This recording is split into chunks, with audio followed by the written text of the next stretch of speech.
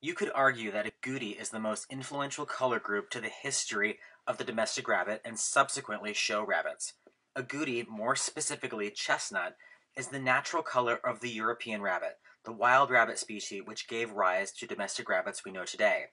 Agouti is also known as the wild type because it's the base genome in wild rabbits. All colors we know today in our show rabbits stem from mutations of agouti in European rabbits. It's no wonder it's widely acceptable to say that agouti is the most dominant color allele in rabbit coat color genetics. Thanks to centuries of breeding, selection, and observation, color genetics are greatly understood even in rabbits. Color genetics are a much more complex discussion. Today, let's focus on what agouti looks like and what ARBA breeds accept in agouti colors. Agouti varieties have captured the attention of rabbit fanciers since, well, the very start, and it's no wonder why. Agouti colors are unique to themselves with a banded hair shaft. Banded like a hair tie? Not at all. Blow into the fur of an agouti rabbit coat and the fun begins. An agouti coat has at least 3 bands of color. In breeds where color weighs heavily in judging, like the Chinchilla breeds, 5 bands are clearly described in the breed standard. The best way to check out these intricate bands is to blow into the fur over the back and the sides. You've probably seen lots of ARBA judges doing this. Regardless of what breed, agouti always has an undercolor, which is usually slate blue. The undercolor is followed by an intermediate band of a lighter shade. In chinchillas, for example, the intermediate band is pearl. If you were to measure the undercolor band, it should nearly measure equal in width to the intermediate band. After these 2 foundation bands, 2 thinner bands of the same contrasting colors are found, topped off with an interspersing of contrasting guard hairs to form the surface.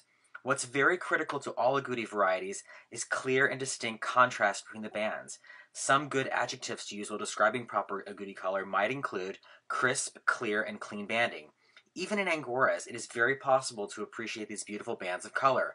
Helpful tips in describing color faults include muddy or indistinct bands, bands that are too narrow or too wide, light undercolor, and dark or light surface color.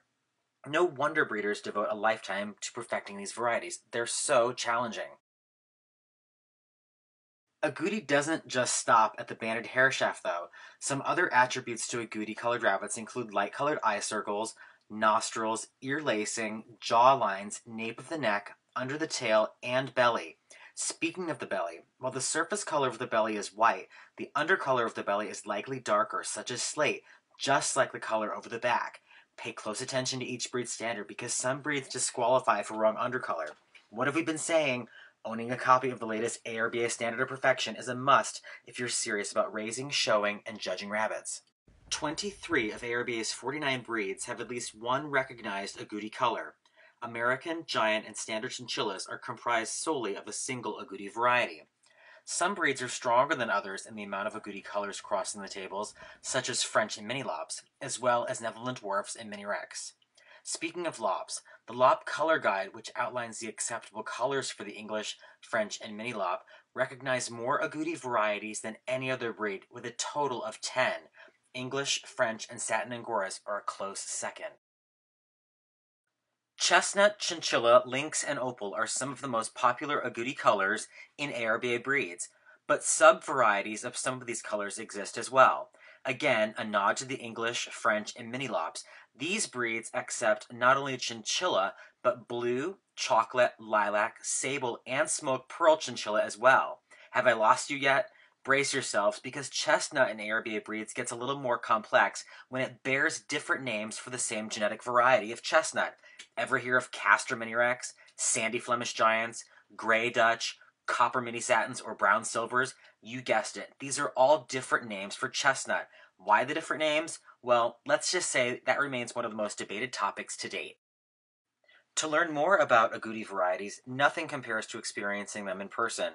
At your next show, make it a point to check out some of these varieties and ask their devoted breeders for a little of their insight and closer look at the banded hair shaft of the agouti.